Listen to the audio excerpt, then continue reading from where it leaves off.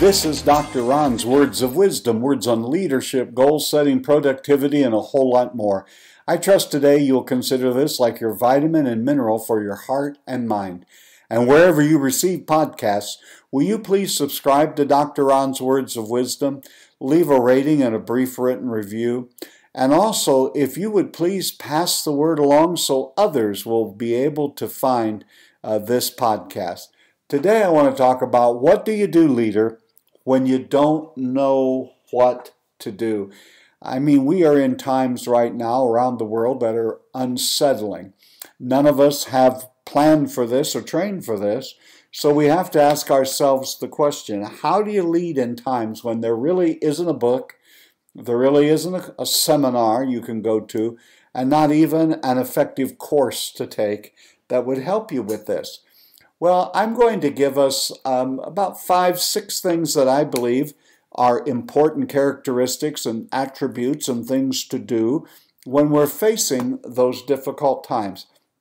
I think one of the first things that we need to say right at the beginning is all of us are always tempted to think that no generation has had it as tough as ours, and things are more complex today than they have ever been. There's a sense in which that's obviously true, but every generation has had difficulties.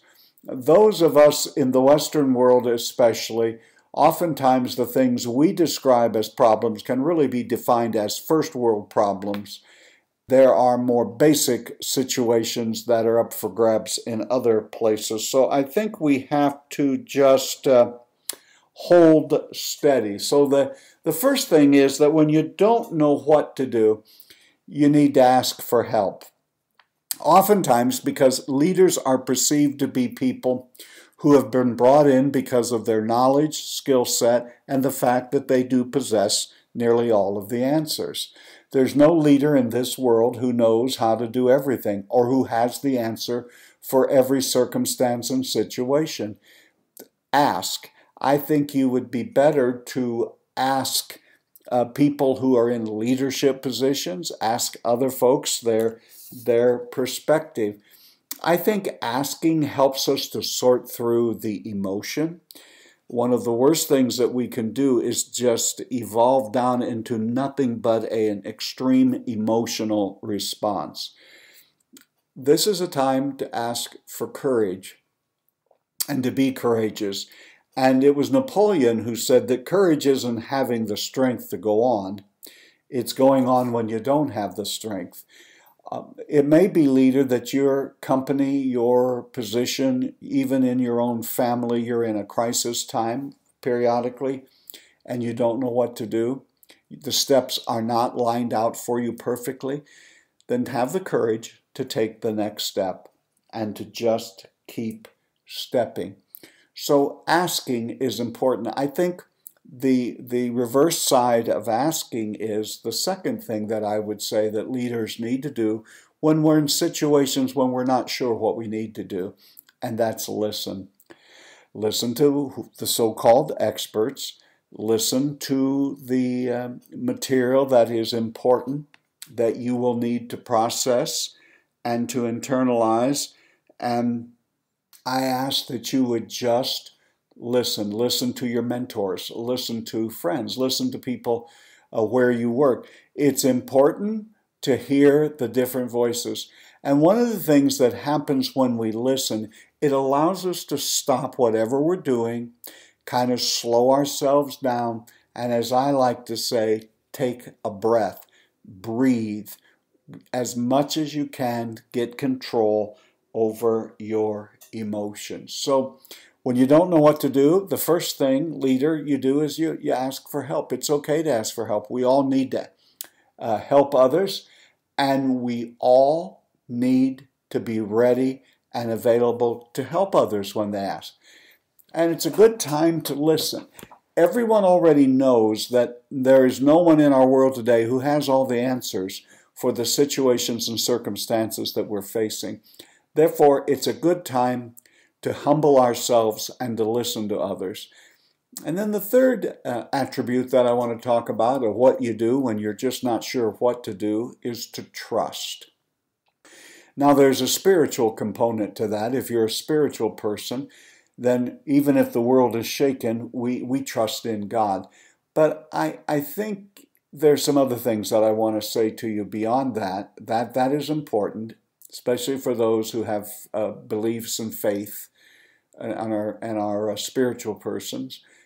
But I think you have to trust that all of the events in your life, both academic, experiential, your family, decisions, the sum total of everything that has brought you to where you are today, you need to trust that you made decisions, even when you made decisions that in retrospect may not have been optimum, you have been able to tweak and to change and to do mid-course corrections. So trust your past decisions, trust your training, trust your experiences. I would even say trust your gut. Don't just act on that solely, but just trust that the same processes that brought you to where you are today will lead you into the future, and you will learn what you need to do. You see, most of the important things in the world have been accomplished by people who have kept trying when there seemed to be no hope at all. That was what Dale Carnegie said. Trust and hope are held together. And a lot of folks have gotten where they've gotten because they kept trying even when it seemed pointless. It's never pointless to keep moving and keep trusting. The next one that I want to talk about is number 4, and that's hold steady. When you're in a time when you don't know exactly what to do and things are shaking and people are nervous and everyone is running to and fro, perhaps the best leadership item that you can do today is to hold steady. Hold steady. Knowing that tests are a part of life. And to be tested is not a bad thing, it's a good thing. The challenge life may be the best therapist. And so there are going to be challenges, there are going to be tests. And right now, this may be a test. You may be going through a test unlike anything you've ever faced. And the news today is hold steady. We need our leader to be calm and collected and not running around with their hands in the air screaming, "We're all going to die." Let's be leaders who hold steady, keep a steady hand on the wheel. Ma'am, sir, we need you as leaders to hold steady. The 5th one that I want to talk about, the 5th is be bold. Now, you might say, Dr. Ron, that seems to be opposite of everything you've said so far, asking and listening and trusting and holding steady and not running around just throwing our hands in the air in despair and giving up. And now you say, be bold.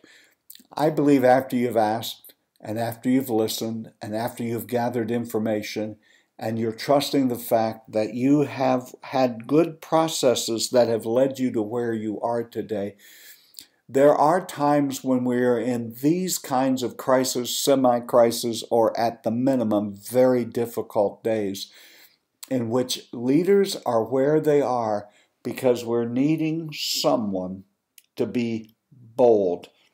We need someone to keep pushing ahead. We need someone who will say, we're going to keep trying. Don't be discouraged. It's often the last key in the bunch that opens the lock. So be bold. Keep trying. Keep pushing. Keep moving forward. The last one, it's really the next to the last one, I guess. Consult. I've already talked about this by asking and listening, but I want to talk about not just consulting and asking and listening, but to some specific persons. I trust you're an individual in life that has a friend a confidant, if you will, someone who won't betray your confidence, someone who will listen to you without judging, someone who will listen, and if you ask for advice or ask for critique, will give it to you honestly, bravely, and fairly.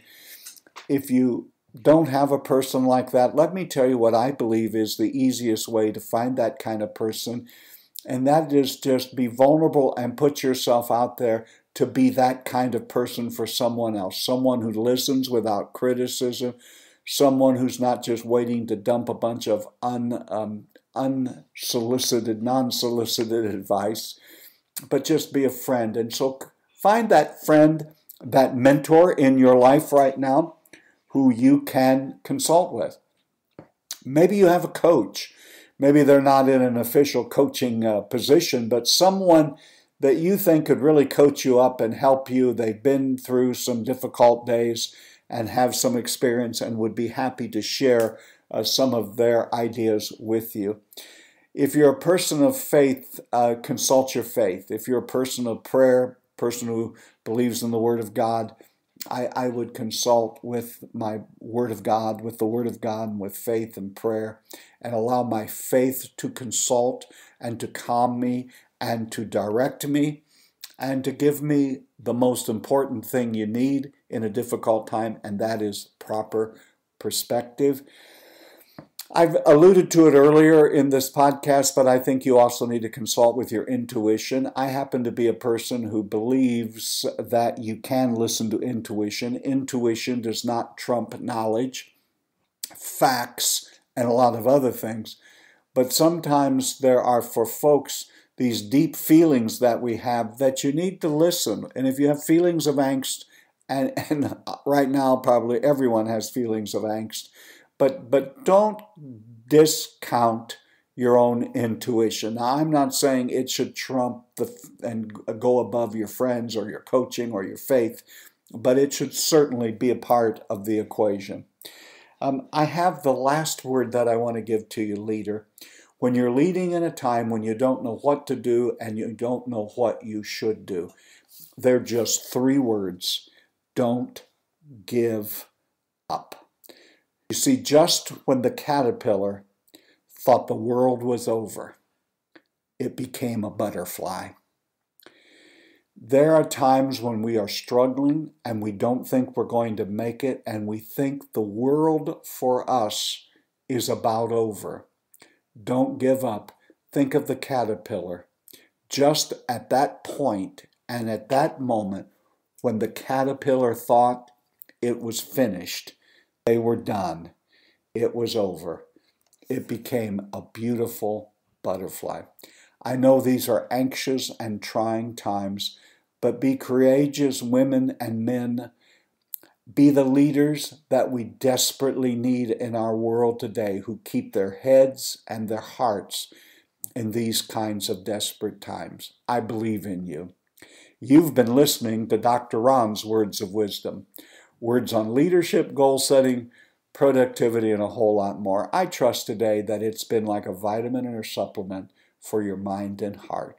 And again, wherever you receive podcasts, please subscribe to Dr. Ron's Words of Wisdom. Remember, my leadership friend, even today, in the difficult days you are facing, you are doing not just better than you think you are doing far better than you think you are. And this is Dr. Ron saying to each and every one of you, be encouraged, don't give up, have a great and blessed day.